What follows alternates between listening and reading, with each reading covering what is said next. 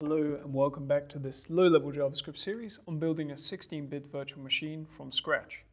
In this episode, we're going to take a break from building the functionality in the virtual machine and take a tour through the assembly language that the VM will support, and some of the other features of the assembler, which turns assembly code into machine code. So far, we've been communicating with the VM by injecting our programs as raw machine code bytes into memory and letting the machine run. But that's not the most convenient nor the most maintainable way of doing it.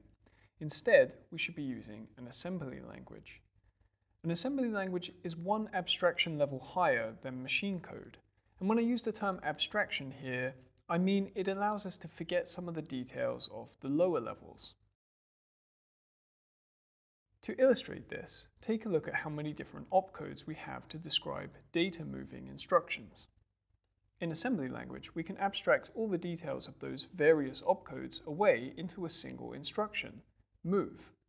And depending on which operands or arguments we give, the assembler, the program which will turn our assembly code into machine code, can choose the correct opcode for us. Now, this assembly language is going to have a couple of key features that I think will make it pleasant to use, the primary being a first-class module system.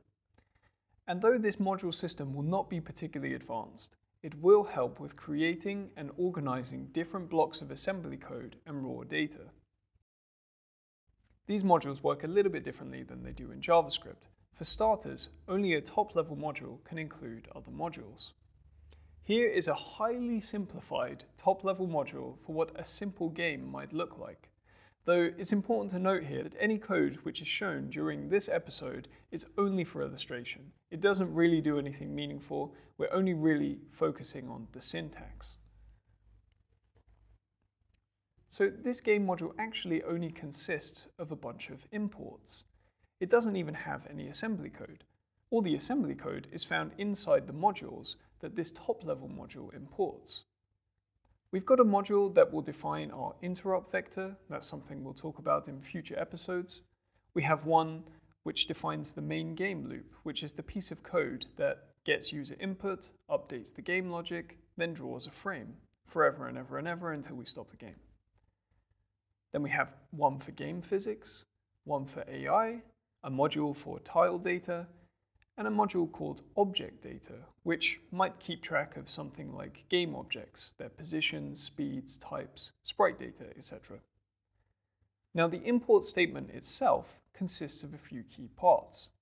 The name that we're going to give to this module, the address where it will be placed in memory, the file path, and an optional set of parameters that this module will get access to.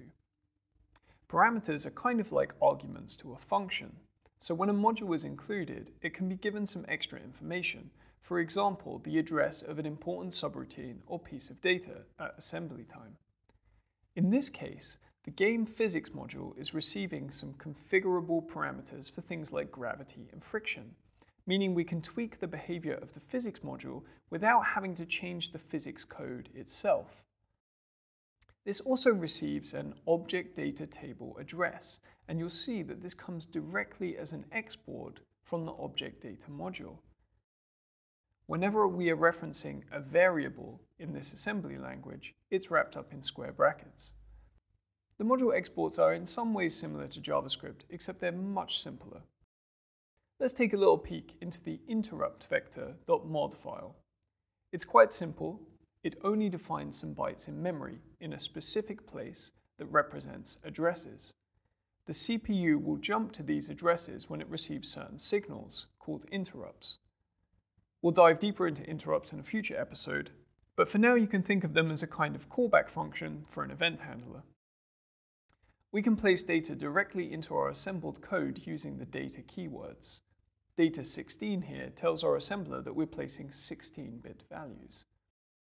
Table is just a symbolic name we're giving to the address where this data will end up, and we can export this name to the top-level module with a plus sign. This allows us to be explicit about what is a private variable inside a module. Now let's take a look at a module with some code inside. This module specifies the parameters which can be passed from the outside. In this case, it's the difficulty byte that we saw in the beginning. That value can be used later inside instructions. The AI module has two subroutines. The first we consider to be a local subroutine because it's not exported with the plus symbol in front. The second is exported and is thus available for reference in the top-level module.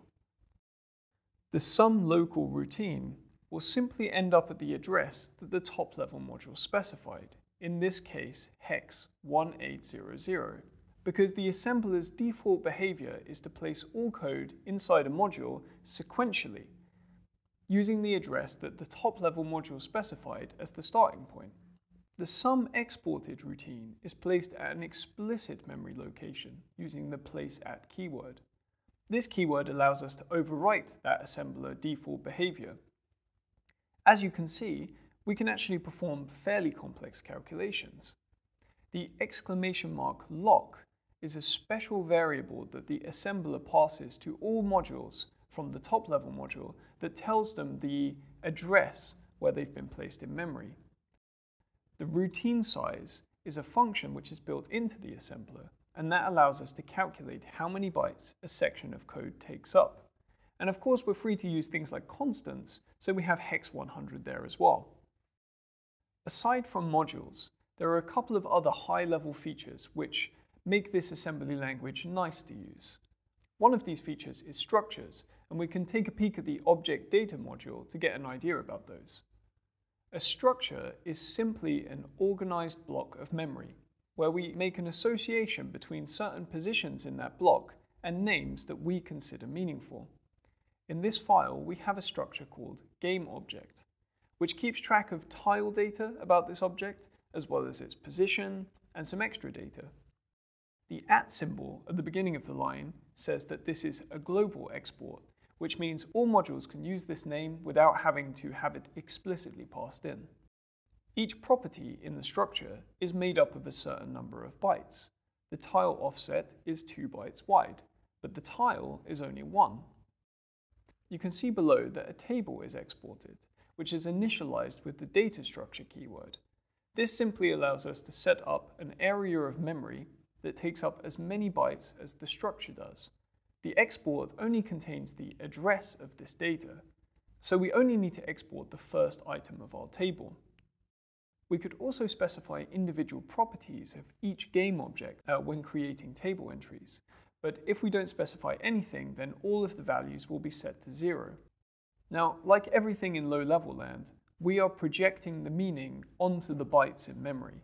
This structure definition doesn't actually have any real meaning in the final binary machine code. It's only there for the programmer's benefit, and so we can tell the assembler about the concept of game objects. What that means in practice is that we can be more expressive in the code. Let's take a very small assembly example to see how. Here we've received ball as a parameter in this module. Ball is the address of a game object inside the object data table. But in our instructions, by telling the assembler that we want to treat ball as a game object structure, we can actually get the addresses of the individual properties just using dot syntax. Let's contrast that with how we might express that without structures. The dot syntax has been replaced by a constant offset of 3 bytes, which is where the x property can be found. And you might not think this is too bad, and really it isn't that bad. But the problem here is that code is always going to be more messy than this tiny contrived example. 3 is going to mean a lot of different things in a lot of different places in the code, and when that code gets more complex, it can be nice to have a little helping hand allowing you to forget some of the more inconsequential details, like exactly how many bytes offset is the property x from the start of the game object. And we could achieve this in multiple other ways, like having, for example, constants, and the assembler will allow for those too, but structures have some additional benefits. We can also do something like this, which will generate a move memory to register opcode based on the address of the something offset by however many bytes the game object takes up. Doing this with constant values alone is much worse because you need to manually create constants for all of the property offsets, and also the size of the structure, and making sure that they're in sync. If you add a new property to GameObject, like speed, but you forget to update your constant, your code is going to break in very confusing ways.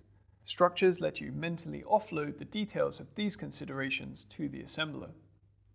I want to emphasize that these features, like modules, imports, exports, and structures, they're not actually necessary, but they give us a nice opportunity to see how to build systems like this, and they give some exposure to some of the problems that we might bump into along the way. And of course, it wouldn't be a low-level JavaScript episode without mentioning trade-offs, and it's important to keep in mind that any time you build an abstraction, that abstraction has a cost. You always need to recognize the cost and understand if the benefits you get justify it. In the next episode, we're going to start building the parser, which takes assembly code and turns it into a structured tree representation, an AST, which the assembler will eventually be able to use to generate binaries. We're going to use the arcsecond library to build the parser, which is a well-tested parser combinator library, very similar to the one we built in parser combinators from scratch. If we bump into any complex features using the library that weren't covered in that series, I'm going to make sure to add extra episodes to explain those concepts too. Thanks to all the patrons that support this channel. You'll find useful links in the description below. Thanks for watching, and I'll see you next time.